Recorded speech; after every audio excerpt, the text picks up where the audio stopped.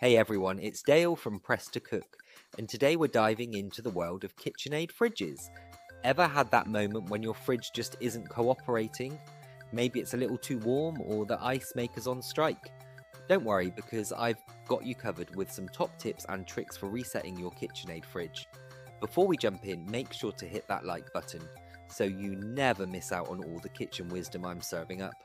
Alright, let's get into it. First things first, why might you need to reset your KitchenAid fridge? Sometimes it's due to a power outage, a glitch, or even just general maintenance. Resetting can solve issues like temperature problems, ice or water dispenser malfunctions, or even display errors. It's like giving your fridge a little reboot. Now let's talk about the basic reset. This one's super simple.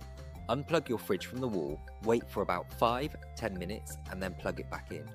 This can help reset the internal systems and clear out any minor glitches. Think of it as turning your fridge off and on again.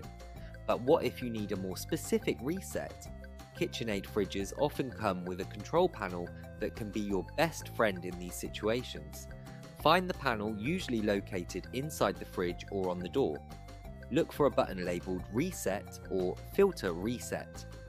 Hold this button down for about 5 seconds and you should see the lights blink or hear a beep. Voila! You've just reset your fridge filter or control panel. Now if your fridge has a water filter, you might need to reset that too. After replacing the filter, press and hold the filter reset button for a few seconds. This tells your fridge that it's got a fresh new filter and everything's good to go. And trust me, clean water is a beautiful thing. Ever wondered about resetting the ice maker? Here's a hot tip. There's often a reset button somewhere near the ice maker itself. It might be a small red button. Hold it down and you should hear the motor start to whir. That means your ice maker is back in action. Ice, ice baby.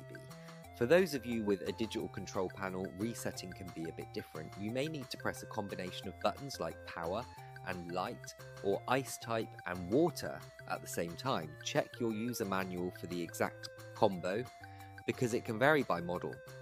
Once you press those buttons, the display should reset and any error codes should clear. Now, a quick word on error codes. If you see any on your display, don't panic. Common ones include PO for power outage or E codes for various errors. Most manuals have a section that explains these codes and what you can do about them. Sometimes a simple reset is all it takes to clear them out. Alright, let's wrap this up with some pro tips. Regular maintenance can prevent many issues. Make sure to clean the coils at the back of your fridge at least once a year. Check the door seals to make sure they're tight and not letting cold air escape. And always replace water filters as recommended. There you have it, a comprehensive guide to resetting your KitchenAid fridge.